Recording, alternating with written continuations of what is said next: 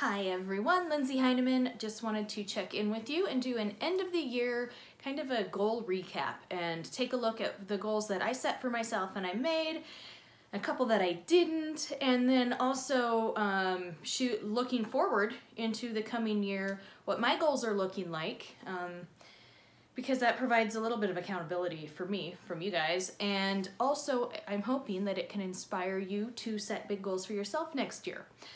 So diving in, first, 3 really big goals that I know I absolutely crushed: buying a house, publishing my book, graduating from college. All done. So those are off the plate. Moving on, I set a goal of working out 125 times. According to my tracking app, I worked out 123, but at the beginning, it was not recording all of my workouts. I think it was actually closer to 130 that I did. So I'm gonna count that one as met. Going into next year though, I'm setting a larger goal of working out 140 times next year. That's my goal. Another goal that I have going into next year, every year read the Bible by the entire Bible that year. Wrapped up Revelation this morning, so I met that one. I had another one of playing 15 special events this year. I only played 7. Wait, no, 8, if I count the Birds and the Bees workshop. So yeah, I only met 8, so I only got halfway there. So I'm going to keep that goal the same for this coming year, to play 15 special events again. I also set a goal for myself of speaking at 10 events, and I only spoke at 6. So yep, keeping that one the same. I'm going to hit it this time. Let's see. Oh, I just had one. It was on the tip of my tongue. I should have written these down. If I was better organized, I would have written this down. Oh, I wanted to read 25 books. I actually read 28. So next year I'm shooting to read 40.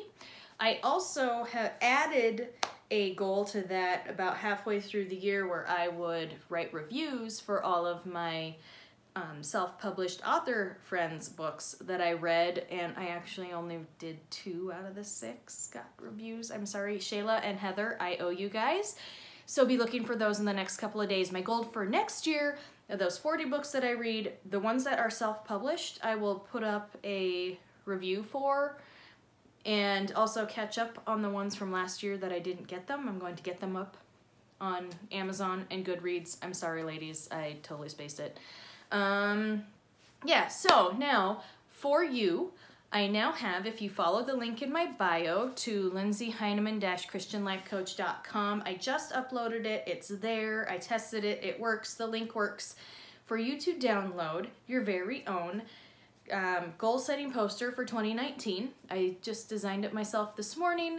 It has areas for the 5 big areas that we should be setting goals in, and then lots of space to write in so that you can set one really big one, but then you can also set some sub goals. So like for me professionally, I'm going to finish my 2nd book this year and publish it maybe in the fall. We'll see.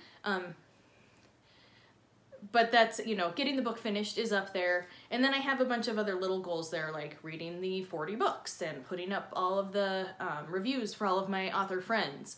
So there are lots of places to put extra little stuff in there. It's absolutely free. Just go to my website and download it. I hope that you find it helpful. It helped me when I was creating it to kind of solidify what I'm shooting for in the next year.